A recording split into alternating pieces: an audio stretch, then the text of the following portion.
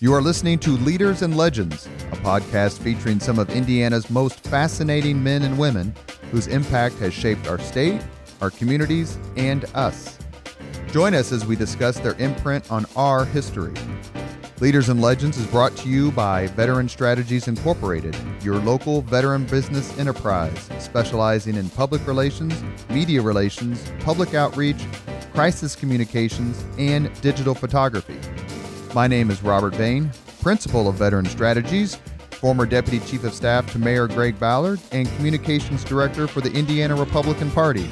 I'm honored to be your host for our discussion. You're listening to Leaders and Legends, a podcast presented by Veteran Strategies Incorporated and sponsored by Girl Scouts of Central Indiana, our friend Aaron Shaler, a mortgage broker with Grandview Lending, and a new sponsor for this week, and it couldn't come at a better time. Our new sponsor is MacAllister Machinery, your friendly neighborhood Caterpillar dealer.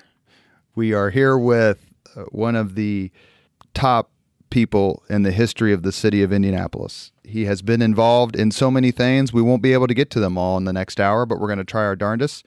Jim Morris, who has held multiple positions within the community, has helped literally millions of people around the world, and we're very honored to have him today. Thank you, Jim.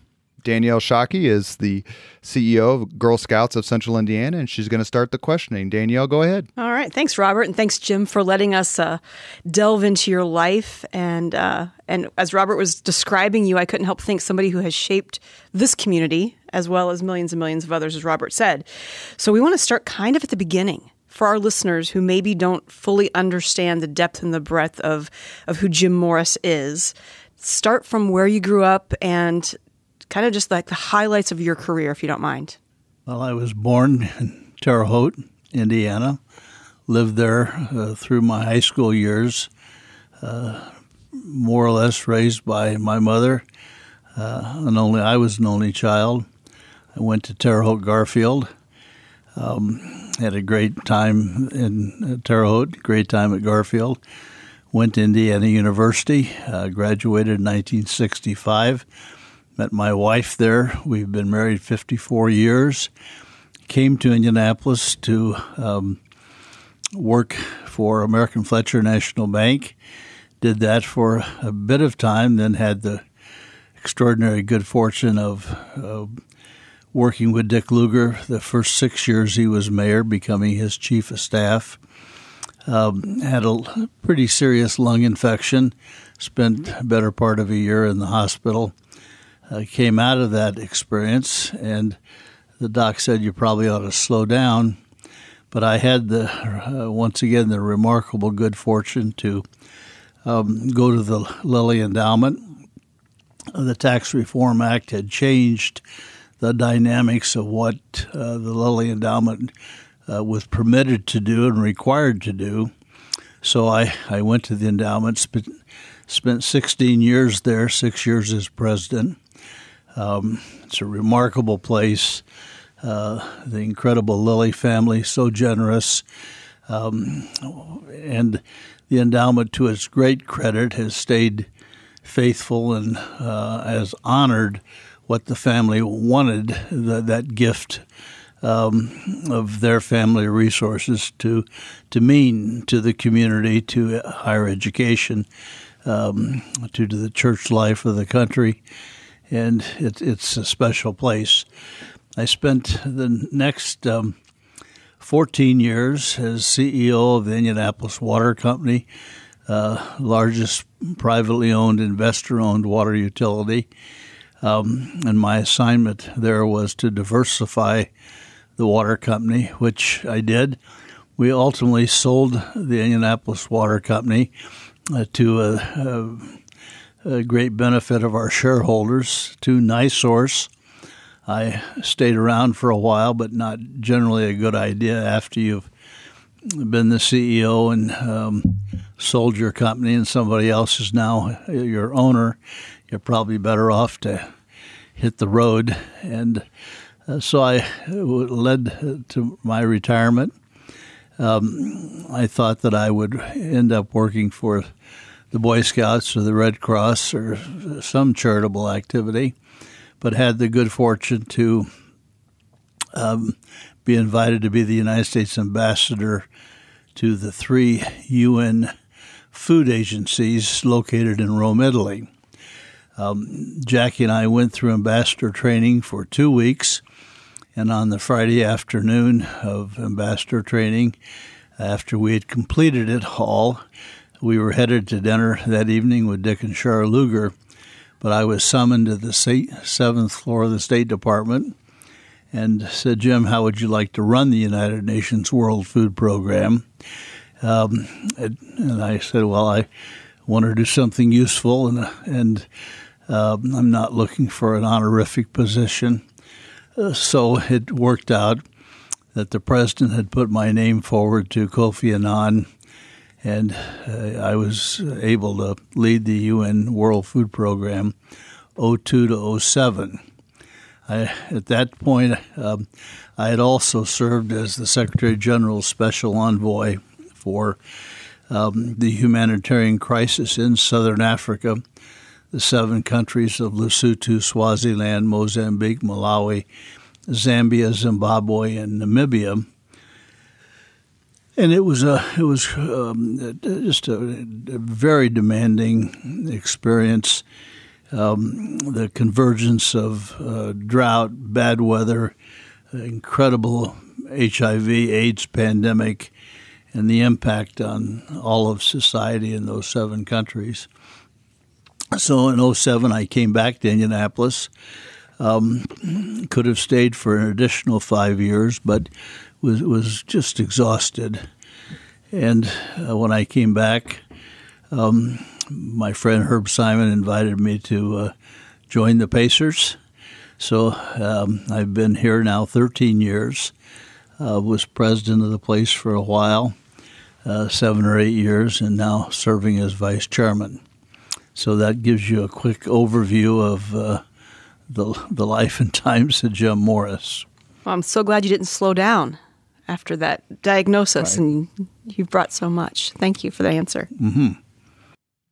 How much, if you're associated with anything, and you're associated with lots of things and lots of people and lots of causes, but when I think of you, and I've known you about 12 years now, when I think of you, for some reason, Indiana University is what pops into my mind first. Please talk a little bit about the impact that IU and Bloomington and its incredible network and education and leaders have had on you. Yeah.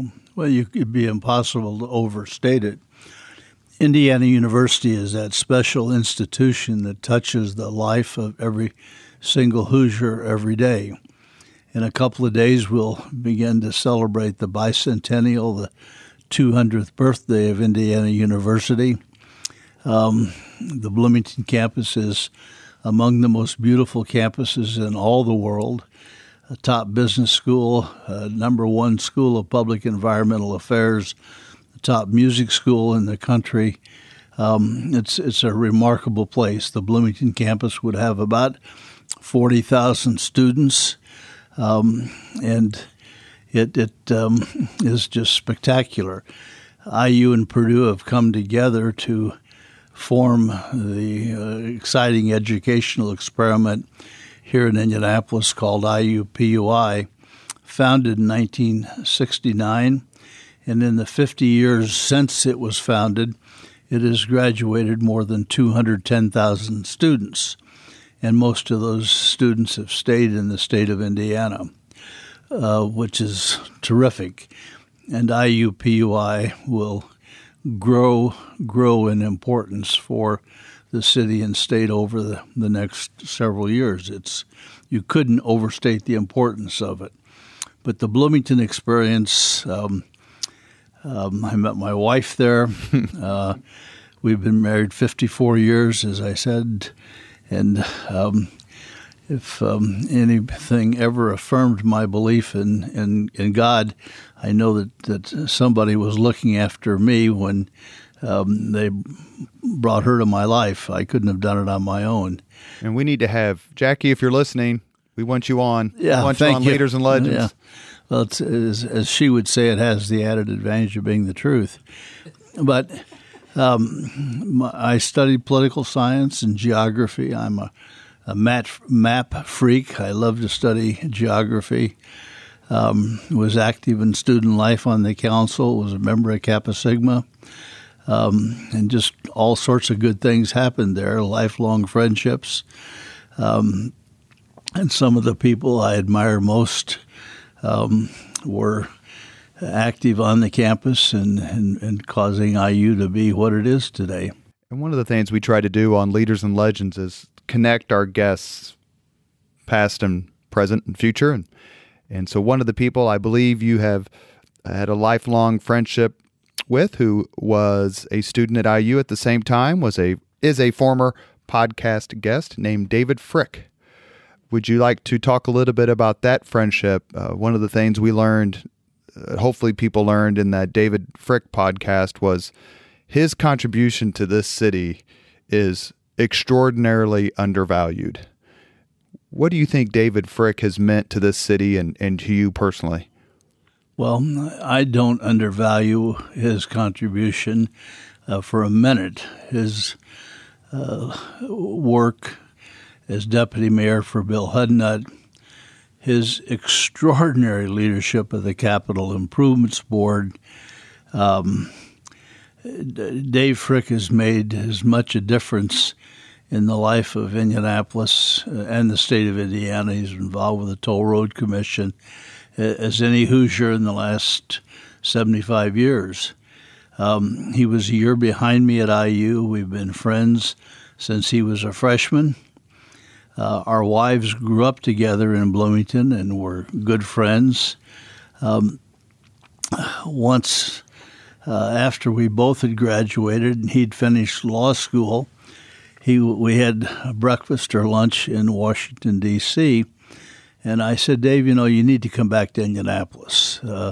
This is where you can make your mark. And he's brilliant, humble, a perfect gentleman, and he cares deeply about being helpful and doing good things for his community.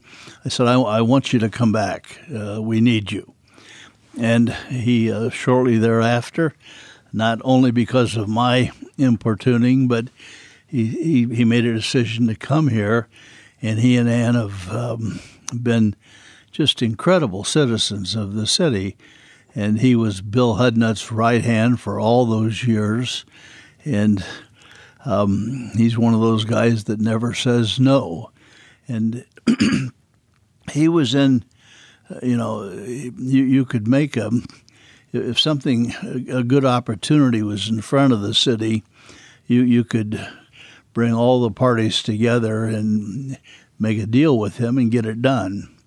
So this is a special guy. Well, and please listen to the David Frick podcast. It's on the podcast site. And if you doubt Jim's words, I'll give you three things. He was the chief negotiator for the deal that brought the Colts from Baltimore to Indianapolis. He's the man who made the phone call to the Simon family saying, "We need you," with regard to the Pacers. And every time you walk into Lucas Oil Stadium, you may want to consider it the house that Frick built, because he's the kind of man whose imprints all over this city. But before I turn it back over to Danielle, I want to also mention, we talked about IU, meeting Jackie. The next kind of big event in your life, a watershed event for yours as it was for me when I worked for Mayor Ballard, was your time with Richard Lugar in the mayor's office. Take just a few minutes and talk about what that meant, and the recently departed senator, what he meant.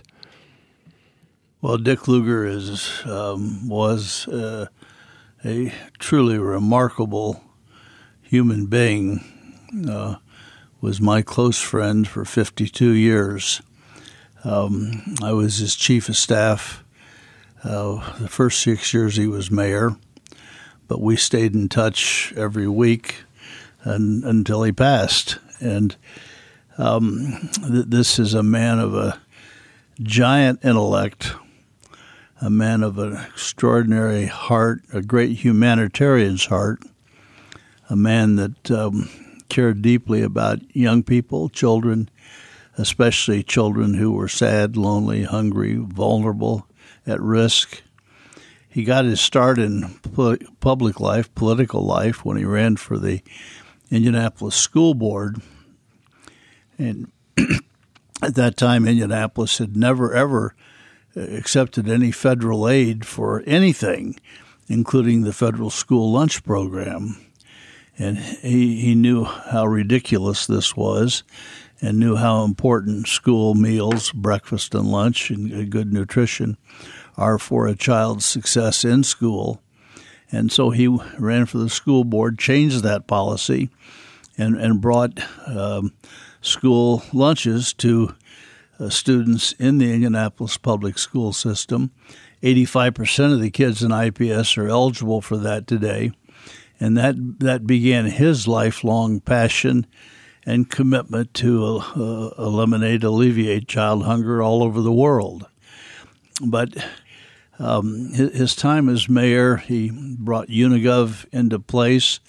Unigov, the notion that everybody that's a part of the real Indianapolis ought to be a part of the city. We ought to come together in one community. He led the way to get IUPUI built, and it's now one of the most exciting educational experiments anywhere in the world. He had an enormous passion for children. We started something called Upswing in the summer. My friend P.E. MacAllister was our chair, and hundreds of thousands of kids had great experiences in the summertime of jobs and fun and culture. We had James Brown on the plaza of the City County building. We had Dolly Parton in Garfield Park, entertaining people all summer long.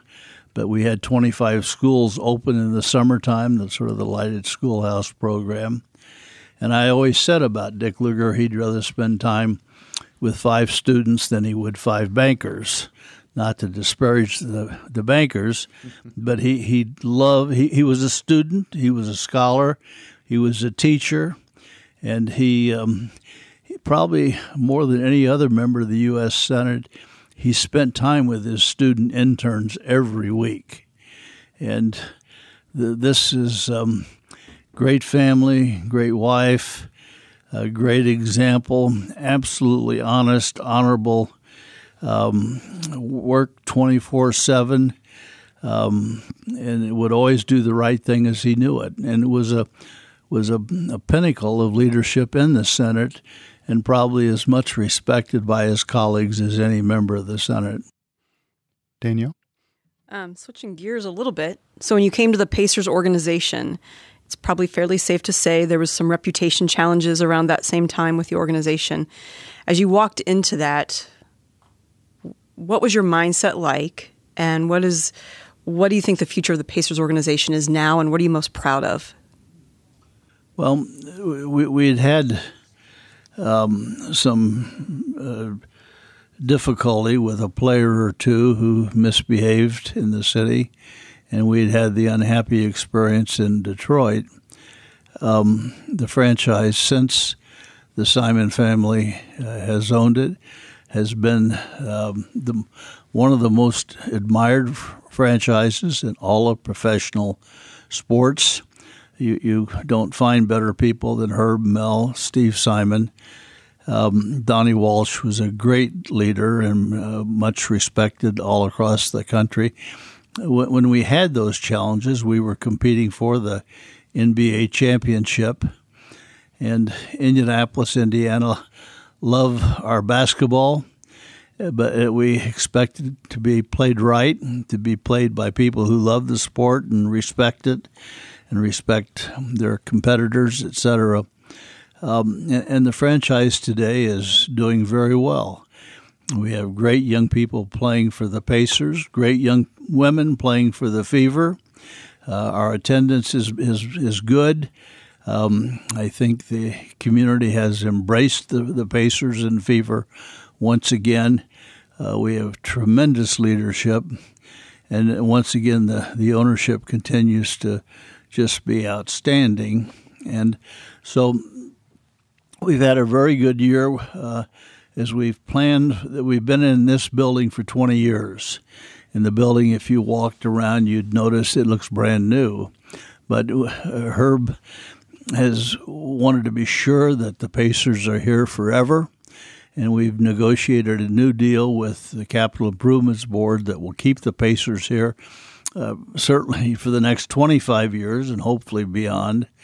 And his only concern was that the Pacers and the Fever be able to play in a top-tier, magnificent facility worthy of the city of Indianapolis and the state of Indiana.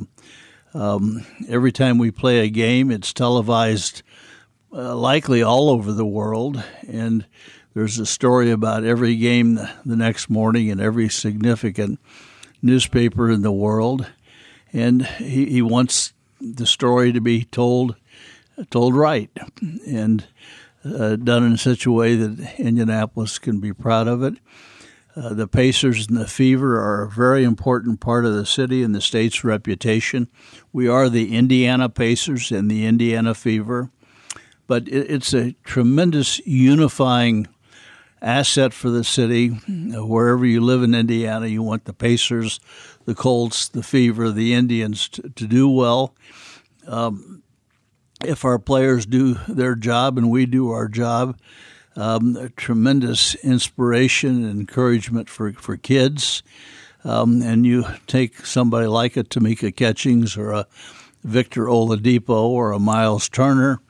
They're just outstanding people, and they do a great job with young people, inspiring them. And we're located in the heart of the downtown, and that's been part of the genius of Indianapolis, that all of our significant capital investments have been built in the heart of the downtown, where you have a great package coming together and located in a place where they belong to everyone, south, east, north, west, wherever. This is it's been a huge factor in the revitalization of the downtown, and the downtown's the most important part of any city. I can remember when Indianapolis didn't have a single hotel. And a couple of years ago, USA Today said Indianapolis was now the most important convention city in America. And there are over 80,000 people employed in hospitality, tourism, entertainment in central Indiana. So the future is terrific. It's terrific because we've got great ownership and great fans and great players and good coaches, great senior management, both on the business side and the basketball side. The Fever are just as exciting to watch as the Pacers, so it's all good. And I would have to say, to your point about the Pacer organization being a leader within the NBA, the hiring of Kelly Krauskopf. And I think in the modern day, having a woman in the role that she is in is also a leader in the country. Talk to us a little bit about the pride that you must feel having Kelly serving in that role, and what door that may open for other women within the NBA organization. Well, Kelly Krauskopf is one of the most wonderful, nice, genuine, talented, smart people in all of professional sports. She was a great athlete herself. I suspect there is no one in administration in the WNBA that has been more respected. She was there at the very beginning, was with us for over 15 years, and this opportunity came along. The Pacers needed somebody with her skill set, and to Herb Simon and Kevin Pritchard and Rick Fuson's credit, they said we're going to put Kelly on the senior management team of the Indiana Pacers, and she's been extraordinary in that job. The players have accepted her, like her, they learn from her, and she had this whole skill set. I mean, she knows a heck of a lot about basketball, and it's the same. And so there had been a couple of other ladies move into management or into an assistant coach's position, but she's at the top of the list right now. And I know that she has heard from hundreds and hundreds of young ladies excited about what door she's opened for them. She's been a leader on the Title IX development over the years, and she was always so grateful to Birch Bayh for his writing Title IX and getting it through the Congress. She's a perfect lady. She's smart. She's a delightful person to be with, and she'll be an outstanding example that this is a very good idea. We agree. We actually are. The Girl Scouts are honoring Kelly this year. As you know, we look to have female role models for our Girl Scouts in Central Indiana. So we are honoring Kelly as a woman of courage, confidence, and character who's making the world a better place. So we're glad she's in our city. Well, she's a terrific role model for young women. She's a terrific role model for young men. And people that watch this person, how she lives her life and conducts herself, they can learn a lot. And my hat's off to the Girl Scouts for this and for 1,000 other reasons. The Girl Scouts of Central Indiana, one of the best councils in the country, serving between 40 and 50,000 young women and doing it brilliantly. Thank you. You mentioned earlier Danielle had a great question about the Pacers, and it came on the heels of your discussion about downtown. You were involved as chief of staff to then Mayor Lugar in one of the certainly top 10 to top 5 decisions in the history of modern Indianapolis, and that is the decision to both build and locate a multi-purpose arena downtown, which eventually became Market Square Arena. Please tell the Leaders and Legends podcast audience about that decision, and why do you think locating Market Square Arena, that arena downtown, changed the trajectory of our city? Well, I remember the morning almost as if it was today. I went into Dick Lugar's office, and he was in the northwest corner of the 25th floor of the city-county building. And I said, Dick, someday somebody's going to build a great new basketball arena for our city and for concerts and other things as well. And I said, either you're going to do it and get it done right and done promptly, or we'll have missed this opportunity. The Pacers had been playing successfully at the Coliseum at the State Fairgrounds. It was too small a facility for a major league sporting franchise. And the Indiana High School Basketball Championship had been played at Hinkle Fieldhouse. And Hinkle Fieldhouse was no longer big enough to accommodate the single-class basketball championship, and it had been moved to Bloomington and to West Lafayette. And Dick Lugar loved the Indiana High School Basketball Championship.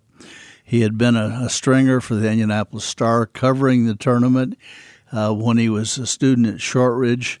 He never missed a high school basketball tournament game, and it killed him to have the state championship being played somewhere else than the state capitol. So, knowing that the Pacers needed a new home, knowing that we had to do something to bring the high school tournament back here, he made a decision that we would move ahead, but we would do it in the downtown, where it would belong to everybody equally in central Indiana and across the state of Indiana, and that we would do it in sort of a partnership with the revitalization of the city market, with the construction of the Gold Building, with Market Square Arena being built on top of 2 parking garages going across Market Street. And there was to be a hotel in the complex. The hotel never got built, but the rest of it did. And it started the return of people coming downtown for entertainment and for sporting events and for concerts. Elvis had his last concert at Market Square Arena. On June 26th, which is the day of the podcast. Yeah. We're recorded the day of the podcast. My goodness. Were you there? No, I was not. I don't think I was there. I remember seeing Elvis at Indiana State in Terre Haute, but I don't think I saw his final performance. I remember seeing Frank Sinatra there at the last year as well. But anyway, this sort of changed the emphasis on where places would be located.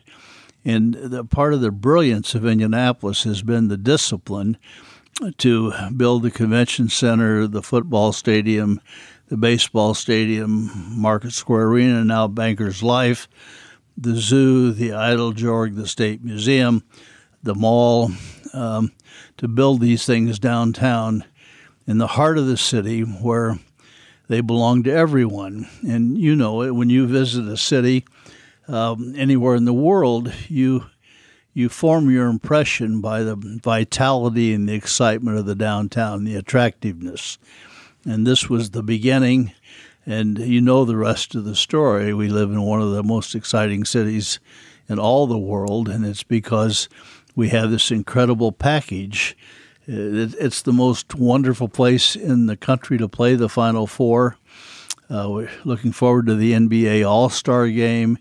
We have the college football championship. We've had the Super Bowl, thousands of new hotel rooms, hundreds of new restaurants, and all of this, I think, was precipitated by the decision to build the Market Square Arena downtown.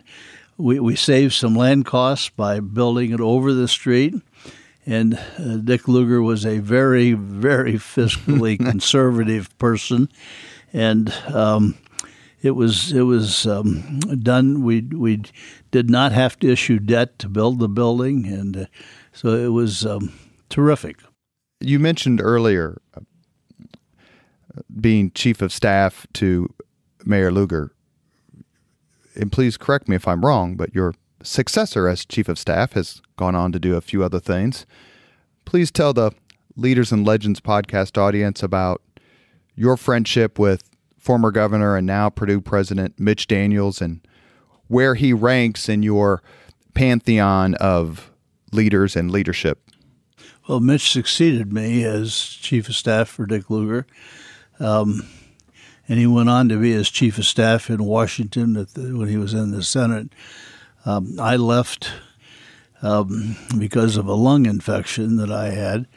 And Mitch Daniels, brilliant, creative, caring. He's one of the most caring, responsible people I've ever known. He wants good opportunity, good things to happen to young people across the board, but he's prudent and he does it responsibly, and his leadership at Purdue has been extraordinary, and he was a terrific governor. He set a high standard, absolute integrity. Attracted a great group of young people to work for him, with him.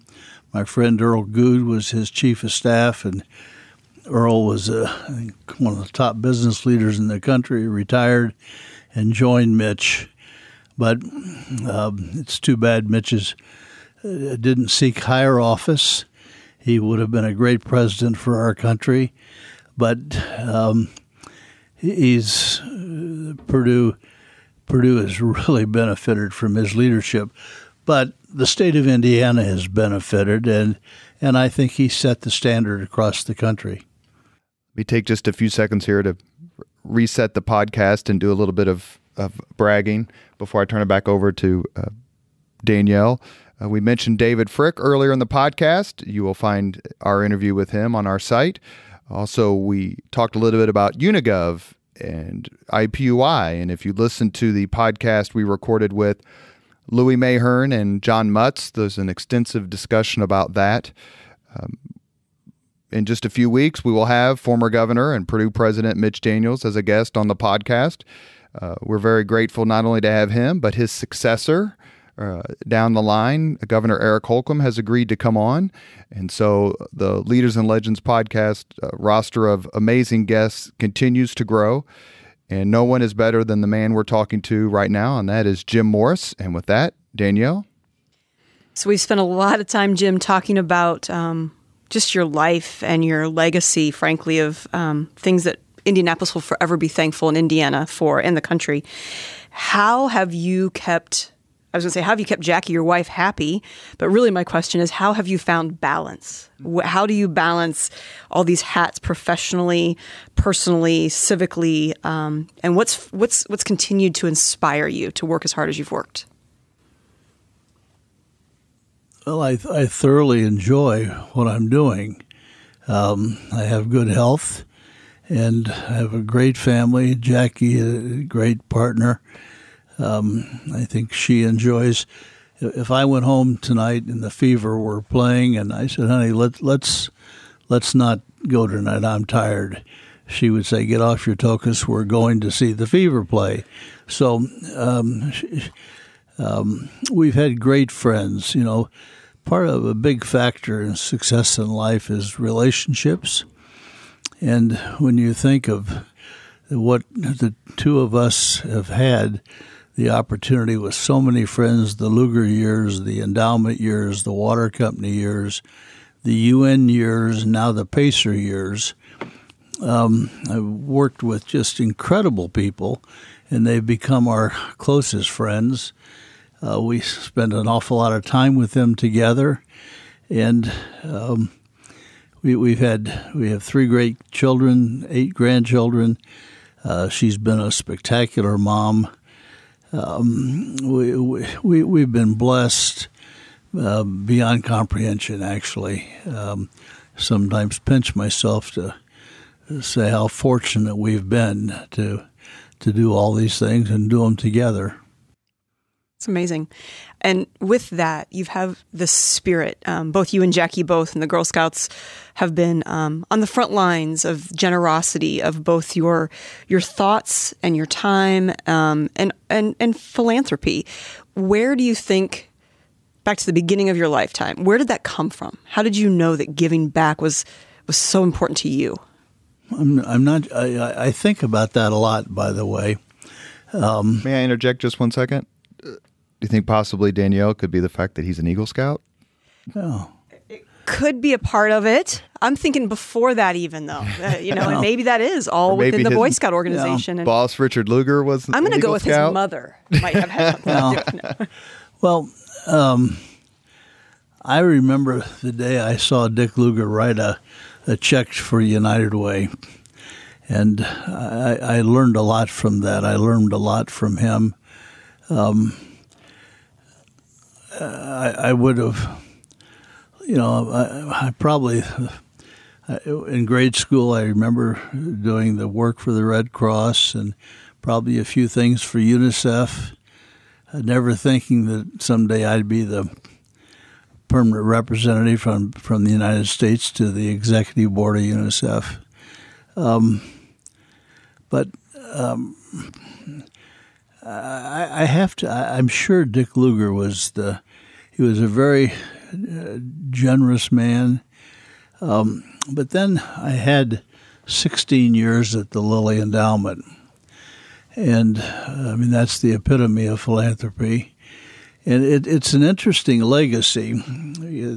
By 16 years, I would have had relationships with hundreds of organizations, and so you'd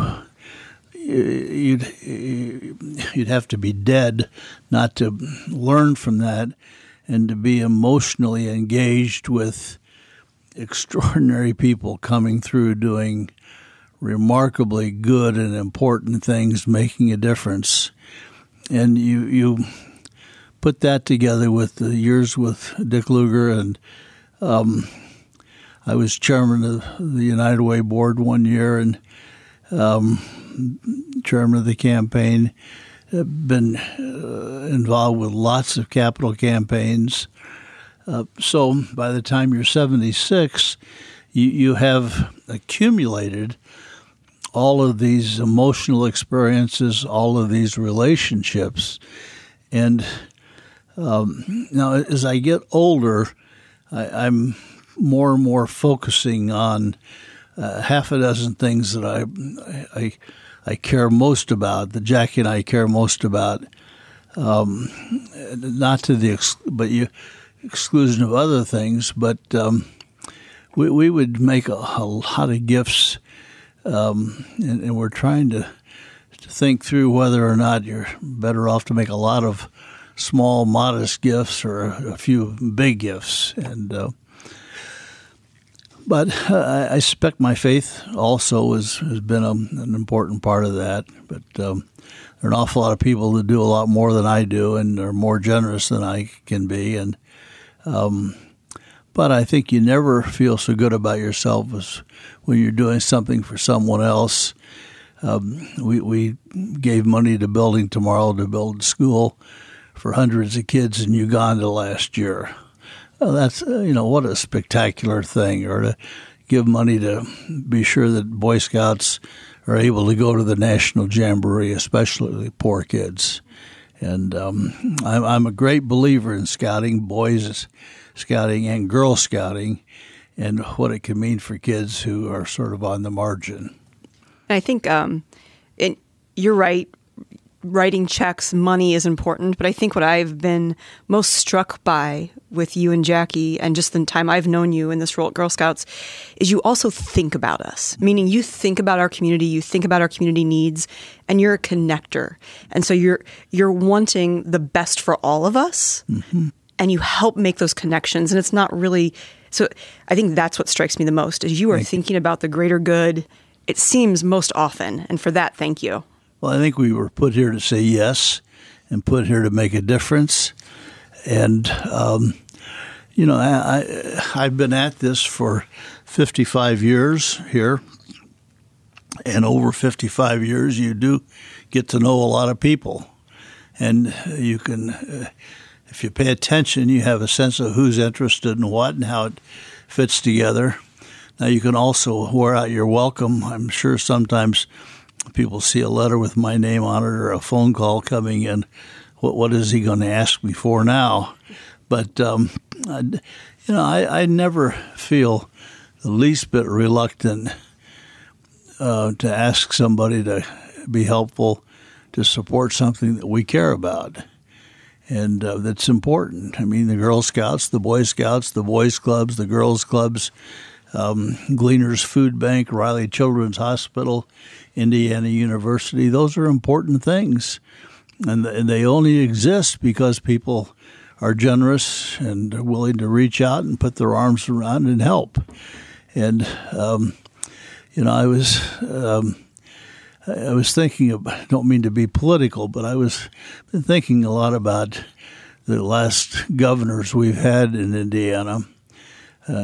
Specifically Eric right now, that they've been so good and so successful and so generous with their own skills and time, and we've all benefited from that. I mean, Indiana is a great place because of great leadership we've had. Indiana is a great place because of Eli Lilly and Company and the leadership and the family philosophy. And when we all benefit, then we all have the responsibility to step up and be helpful. And so it's a part of civic duty, in my judgment. Another guest we've had on the Leaders and Legends podcast is Greg Ballard. And he was elected mayor in 2007. I speak only for myself and 99% of other people when I say I didn't think he had a chance in hell to beat Bart Peterson, who was a pretty awfully good mayor for 8 years. But you developed a very strong friendship with Greg Ballard, who I think it's fair to say ridiculously outperformed predictions and expectations when he was first elected. Indianapolis has been blessed with amazing mayors of both parties. What is it like to work with these men And what is it like to be a part of a coalition working in a bipartisan fashion that gets things done, whether it's the National Sports Festival, the Pan Am Games, the Hoosier Dome, Lucas Oil Stadium, the Natatorium, Convention Center, Pacers, the Field House, the mall, the list goes on and on. It's easy to think that Indianapolis's future, its bright future that we all experience today, was somehow preordained, like it was always going to happen. But that's foolish, and it happened because of a lot of people of different parties and different religions and different races and different genders who came together. You have been at the absolute spear point of many of these victories and many of these successes and coalitions. What's it like when you work with people from different backgrounds to pull off these amazing events? And of course, I just left out the Super Bowl. Well, you're far too kind, and you sort of overstate the situation by quite a distance. Well, as Jackie Moore says, it has the virtue of being true. Well, you'll leave it to me to quote my wife. But,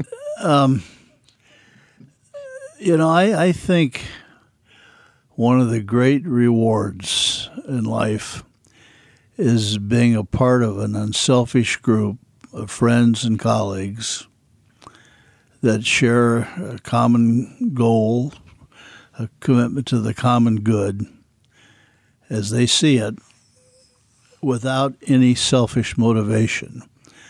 Now, I suspect it would almost be impossible to say that there's ever a situation that is perfectly unselfish, but I do believe that Indianapolis has been blessed with remarkable people that were leaders, either political leaders, business leaders, civic leaders who loved this city and wanted it to be special and were willing to go to work with colleagues and friends to make a difference and to do it without selfish motivation. And the results are spectacular. You know, a Dick Lugar, a Bill Hudnut, a Steve Goldsmith, a Bart Peterson, a Joe Hogsett, a Greg Ballard. Greg Ballard was unbelievable. This man is as good as they come. He became a very good mayor, and he had a passion for everyone. He treated people across the board, and he's been a very good, by the way, former mayor. He continues to do extraordinary things that people ask him to do. I call him the Indianapolis Jimmy Carter. Yeah. Well, we'll have to think about that. Jimmy Carter has, many people say he's a better ex-president than he was a president, but Jimmy Carter is a man of great faith, and it amazes me that he still teaches Sunday school every Sunday in his Baptist church there outside of Atlanta. He's a thoroughly decent human being. But Greg Ballard worked hard, and he had a whole range of very innovative ideas, and he worked hard to strengthen the place of Indianapolis in the world, and he's a terrific man. There are a few others, folks, whose names I just want to mention, and if you want to talk about it, then we'll turn it over to Danielle for one last question before we do the 5 questions. Your point about Indianapolis's leadership, whether it's Bill Mays, Yvonne Shaheen, the list goes on and on. But there are a couple people who I want to ask you about specifically who I know have been your friends for a long time. P.E. MacAllister is one of them. And another one is a fellow who I think is so underrated because he never saw the spotlight, and that's Jim Doris Sr. They were both president of the Capital Improvement Board, and if you want to throw some other names out there for a few minutes, please do. But, it's easy to focus on the elected officials and those sorts of people to get stuff done, mayors, governors. But a whole lot of time, it's just businessmen and philanthropic leaders who work together to get stuff done. Talk a little bit about your friendship with those two men. Well, they're both remarkable. P.E. MacAllister has been my friend since 1967.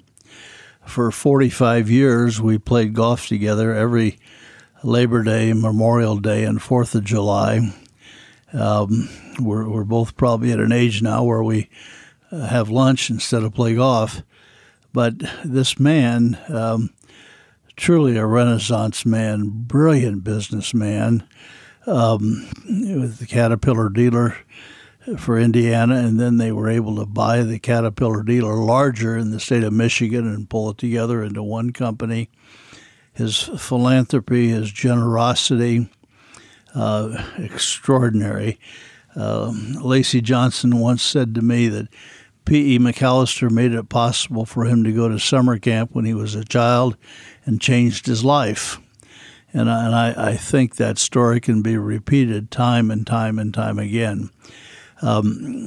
Great lover of the opera, a great historian, a biblical scholar, the major benefactor of so much archaeological research in the world.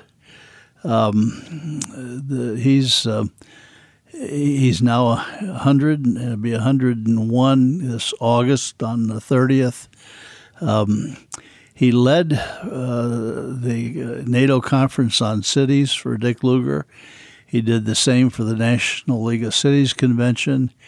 He led the Upswing thing that was summer activities for thousands and thousands of young people. He set the pace and set the standard for political leadership. He's been a mainstay of the Republican Party from 1967 until today. But he's very smart, and he knows who he is.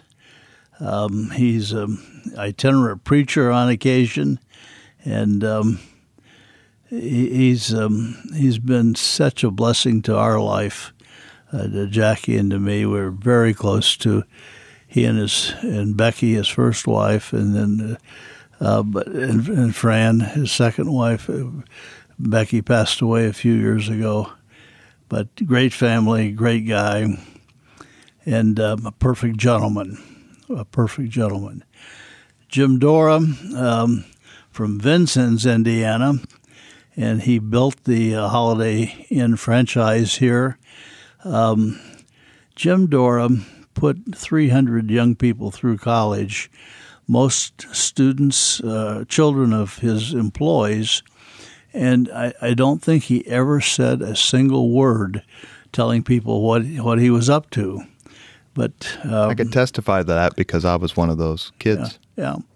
Well, he, for his generosity, he was incredible humility, incredible loyalty, great alum of Purdue University, loved his college fraternity. Some of his close friends to the day he died were his classmates at Purdue.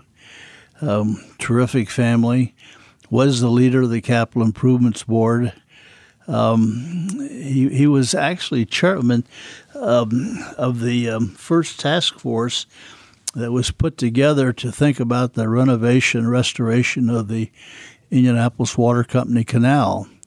We had watched the success of the canal in San Antonio, hired a fellow by the name of Al Groves who had done the canal work in San Antonio, and have him take a look at the canal here in Indianapolis. And Jim Dora was the first leader of that effort.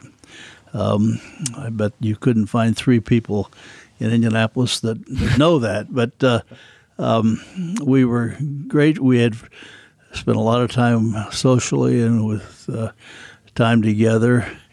And he and Bob Bourne worked together to redo the Union Station and the hotel downtown. He was a very generous man, and he was a generous man that you didn't have to ask him to help. He just always stepped forward early on and said, I want to help. And so you've chosen two of the very best ever. Thank you. Danielle, go ahead.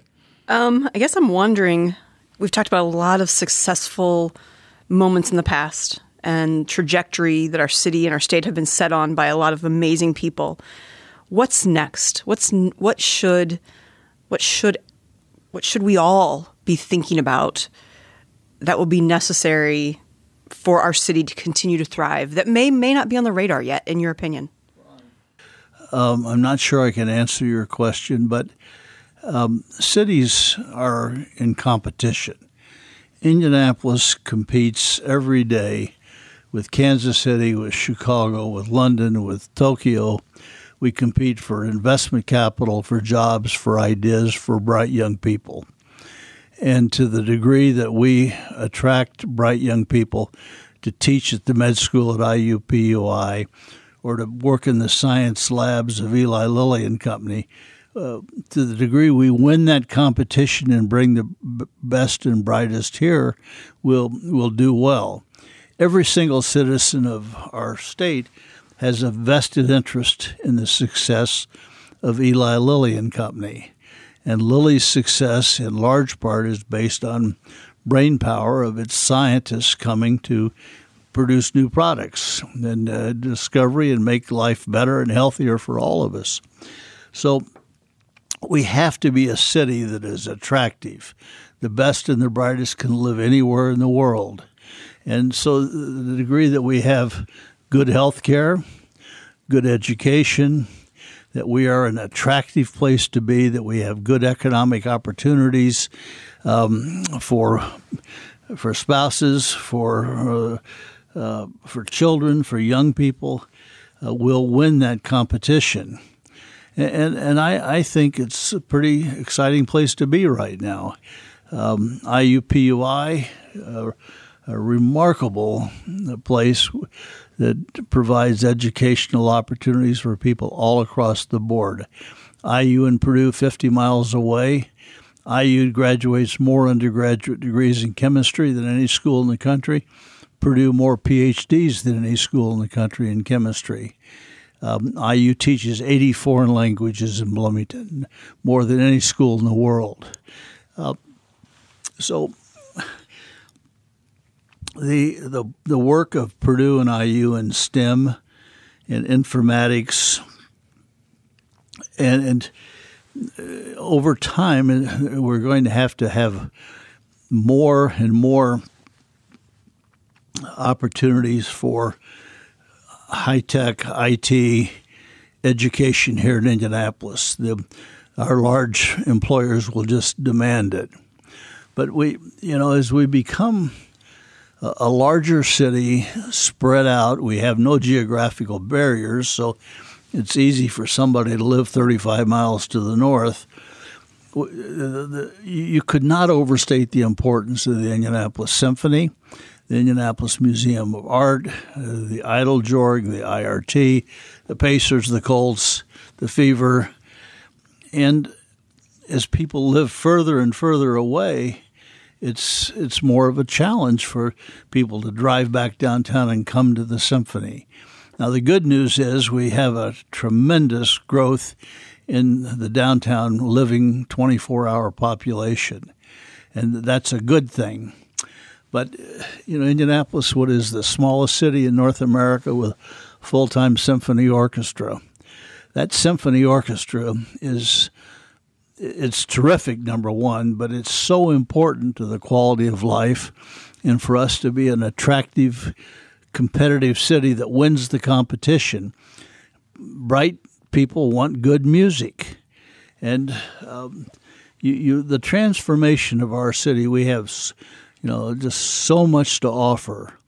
But our competition, the best, the Austins and the Denvers and New England, San Francisco, so they're doing great things every day as well. And so we have to keep the sports strategy strong. We have to keep the cultural vibrancy of our life, community life strong. We need to continue to have great facilities for sports and for culture and for gathering. We need to be focused on IUPUI becoming even better. But we're also lucky, the Marion story. Marion is now a very strong university. The Butler story, a very strong university. The Indy story, extraordinary. And the same at Martin. So we've got so much going for us. But we all have to, sort of share the burlap. And we can't, you can't be a suburb of nothing. And we're all of the periphery around Indianapolis has been successful because of the success of downtown Indianapolis. And we need to keep that going, keep it attractive and beautiful, and keep people coming here. You mentioned Marion University, and the president of Marion University, Dan Elsner, has appeared on our Leaders and Legends podcast and did a terrific job about a man who knows his education, theory, and practice and leadership. He was wonderful. You are listening to Leaders and Legends, a podcast presented by Veteran Strategies Incorporated and sponsored by Girl Scouts of Central Indiana, Aaron Shaler, a mortgage broker with Grandview Lending, and MacAllister Machinery, your friendly neighborhood Caterpillar dealer.